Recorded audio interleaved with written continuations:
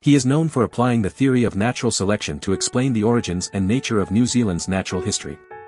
He is recognized for his prolific contributions as a geologist and biologist, becoming one of the most able and prolific 19th-century naturalists in New Zealand. His name is Captain Frederick Wollaston Hutton FRS. In the world of natural history, one name stands out, Captain Frederick Wollaston Hutton, a remarkable scientist who made significant contributions to the understanding of New Zealand's unique ecosystem. Originally from England, Hutton's passion for geology and biology led him on a remarkable journey of discovery in the far-off lands of New Zealand. During his time as an army officer, Hutton delved into the world of academia, immersing himself in the study of geology and biology. His keen intellect and insatiable curiosity soon made him one of the most respected and prolific naturalists of the 19th century in New Zealand. Hutton's greatest achievement was his application of the theory of natural selection to explain the origins and nature of New Zealand's natural history. His groundbreaking work shed light on the intricate relationships between the diverse species found in the region and how they evolved over time. His discoveries not only deepened our understanding of the natural world but also paved the way for future research and conservation efforts in New Zealand and beyond. In the late 1800s, Frederick Hutton and his family embarked on a voyage from Gravesend, seeking new opportunities in New Zealand. After a long and tiresome journey, they finally arrived in Auckland in June 1866.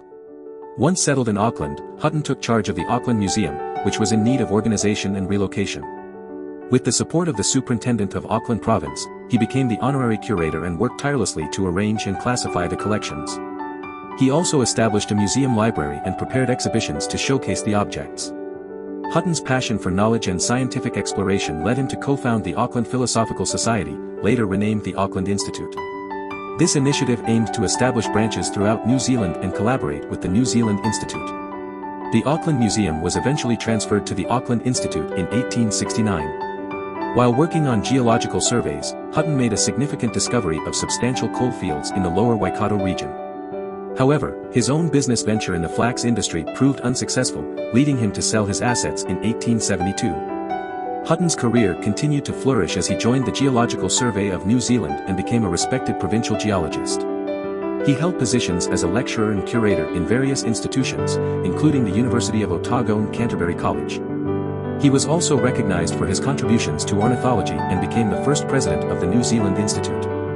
Tragically, Hutton's life was cut short during a voyage from England in 1905. He was buried at sea off Cape Town, South Africa. Nevertheless, his legacy lives on through the Hutton Medal and Hutton Memorial Fund, which recognize scientific achievements related to New Zealand's natural history. Do you want to explore more scientists? Who do you want to see featured next? Subscribe and leave a comment below to let me know. I'll see you in the next video.